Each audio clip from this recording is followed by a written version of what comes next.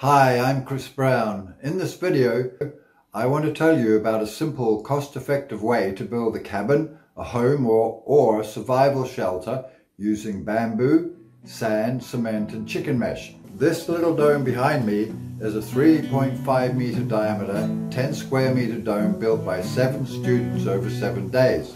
Over 20 years, I've been developing methods to build dome-shaped structures that won't blow away in a hurricane, fall over in an earthquake, or burn in a bushfire. To enable you to do it yourself, I've put together a detailed guide that includes blueprints, specifications and details of every step of the way, starting with harvesting the bamboo. We closely examine 3 projects to give you a broad understanding of what is possible.